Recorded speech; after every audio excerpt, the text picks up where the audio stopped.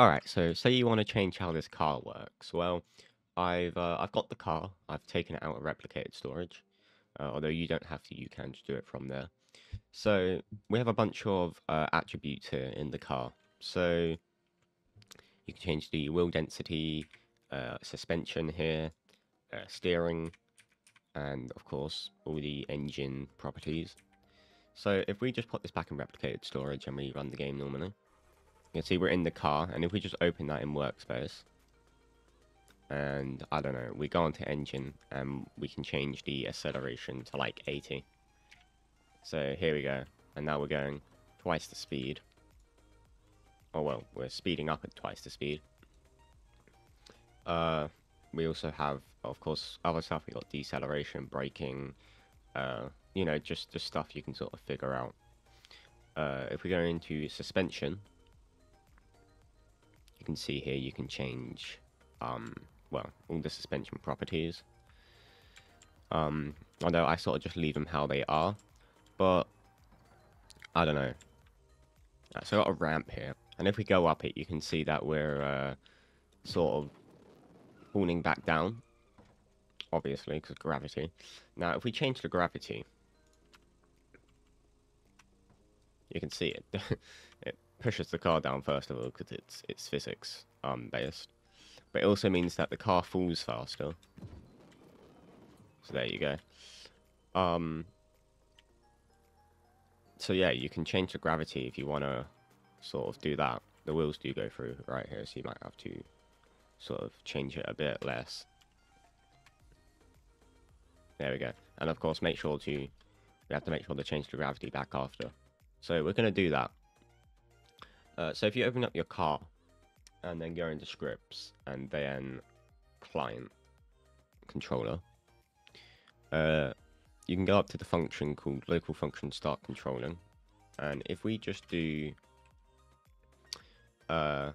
game.workspace.gravity equals 280, and then we go down here to stop controlling and we do game.workspace.gravity equals 196.2, which is the default gravity value. What we're able to do is every time we get in the car, the gravity changes, and since it's a local script, it's only going to change for us. There you go. You can sort of see gravity has changed. We're going down a lot faster right here. Of course, it's quite high. You can probably change it to be a bit less. I don't know, maybe like just 210 or something. But yeah, it's a fun way of sort of customizing this. In fact, I can't even get any airtime on this at all. Let me try and... Yeah, it's like impossible. So yeah, you can do that. And sort of the rest of these values, you can just sort of mess with yourself. If you want to set an attribute, if you want to do like engine,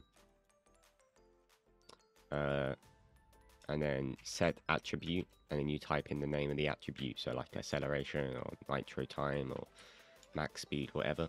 You just type that in, and then you do comma, and then you type your value in here. And this can be like a math operation as well if you want, so it can be like ×2 or whatever. You can put anything you want in there, as long as it returns a number.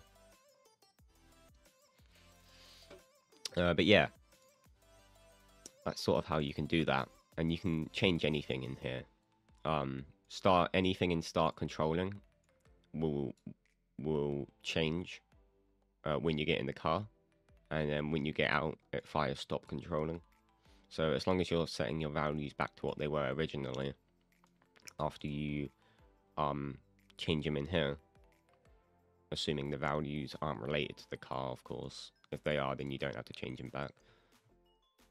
Okay, so if you want to like customize the car, then if you go down into server script storage and car spawning, you can go into recolor model, or actually random color, and this returns a random color.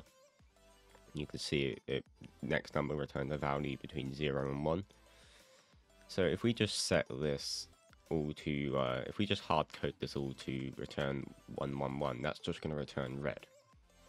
And if we go in here, and then we spawn this, you can see now it's red.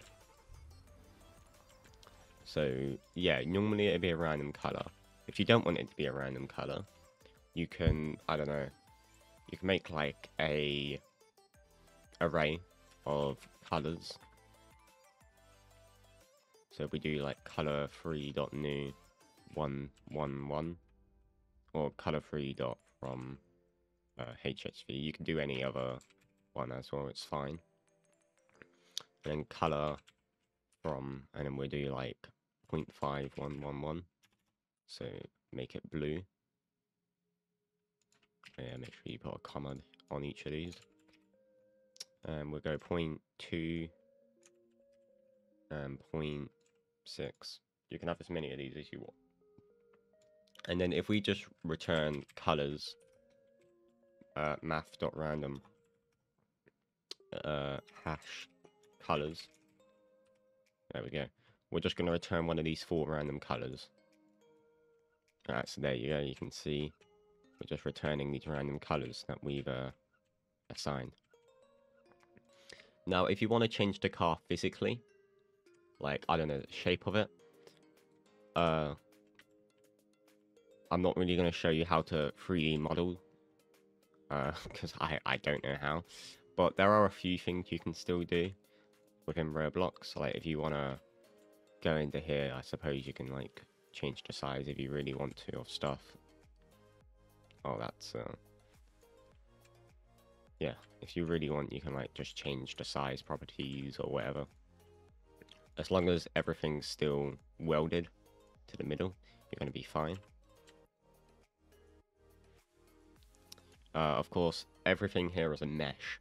So if you just change the mesh ID, that's of course another way. Alright, so anyway, that's about it. Just thought I'd sort of showcase how to customize the cars a bit more. And yeah. Anyway, if you all enjoyed, make sure to like and subscribe. If you have any questions, then comment them down below.